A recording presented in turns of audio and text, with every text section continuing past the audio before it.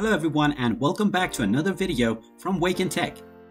In this video, I'm going to show you how to download and install the Jet2 application on your smartphone. To find out how, make sure you watch this video all the way until the end. And before we begin, just hit that like and subscribe button real quick and let's get started. First of all, if you're on iOS, then you will want to open up the iOS App Store. And if you're on Android, then just go ahead and open up the Google Play Store. And then tap on the search box and just search for Jet2 Holidays application.